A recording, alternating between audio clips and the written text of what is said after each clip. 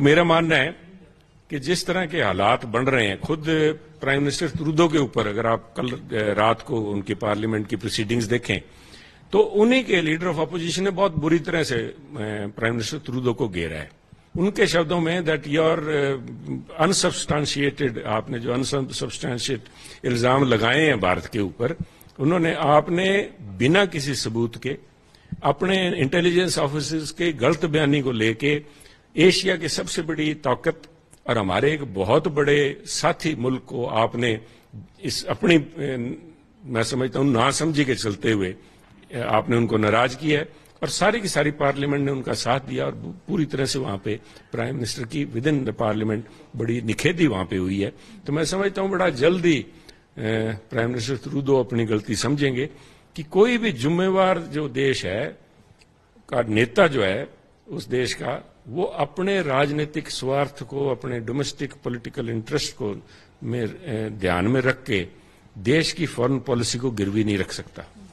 और ये एक बहुत बड़ा आई थिंक उन्होंने डिप्लोमेटिक और कनाडा के नेशनल इंटरेस्ट के साथ भी बहुत बड़ा धोखा उन्होंने किया है। आपको क्या लगता है कि ये because there are this reports की ट्रूडो की पॉपुलैरिटी कम हो रही थी, खालिस्तान को सपोर्ट पाने के लिए this move has been done and there is a 5 I club report as well, American intelligence report share की है। So how do you see this whole situation? I actually see Mr. Prime Minister Trudeau as a pawn in a very large geopolitical game. This rise of India is not being taken too kindly by the well-established powers that were. There is a shift, a tectonic shift going on in the geopolitical sphere. This is what happened in G20. Everybody was expecting that there will not be any concerns on the issue of Ukraine and Russia. But I think Prime Minister Modi and our diplomats have achieved the almost impossible. So that itself, they feel a bit rattled. And I think Trudeau is just a mere pawn. And I think it also suits him, given his immediate contingencies that he has to depend. He's in a minority government. And he is depending on the parties which are very much vocal about separatism, and they are supporting terrorists openly. So he is playing to their tune, but at the cost of foreign policy of his own country. I think Canadian will realize what blunder he has done, and I think he also, for his own sake, would realize his mistake, and I hope for the sake of Canada as well as for India also, because we have been very strong. We have had this issues about safety concerns all along, but we want a diplomatic relation, a strong, positive relationship with every. Our message in G20 was what? Vasudev Kutumbakam. We believe in a word family thing. So we will do everything on our part, but nobody can tell India how to take care of our sovereignty. We are very capable. We do not believe in extrajudicious kind of killing. We do it openly when we have to do it. We went into Balakot, and I think that's a living example.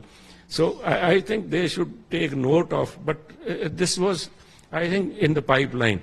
Whenever a new power arises on this geopolitical sphere, all sort of allegations are made to undercut the popularity and the credibility of a nation.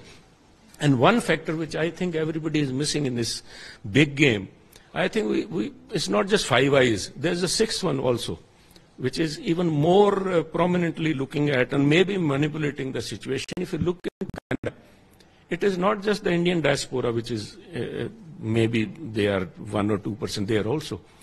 The largest community there, immigrant community in Canada, which one is it? It is Chinese. And they have such a financial clout. Our people are maybe still working at the lower counter level. They are the one who are calling the financial shots in Canada or even in America.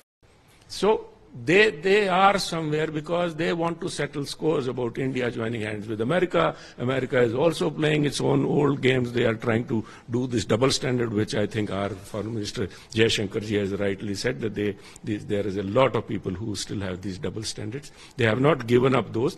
But this is all part of diplomacy. This is all, when you grow up, when you go into the big league, you have to be prepared. And I think we are very well confident to take care of our national interest. Our national interests are, for us, paramount. Our sovereignty is paramount. Yes, we can take care of our sovereignty also. If Mr. Trudeau is concerned about his sovereignty, we are, and we are not blaming. We can take care of our sovereignty ourselves. आप भी ये मानते हैं कि Canada जो है वो safe heavens है गैंगस्टर्स के लिए या क्रिमिनल्स के लिए, because many of them are there.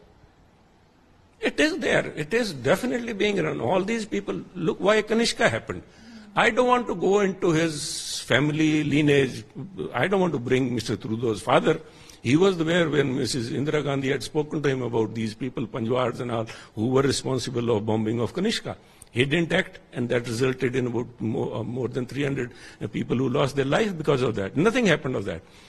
The kind of seriousness now he is putting up, that I'm taking these charges very seriously. I wish his father had also taken those concerns of India at that time. He could have said, I think this blood of these 300 plus people lies on the hand of the Canadian government. Their folly, their mistake, their oversight of these things, taking them lightly.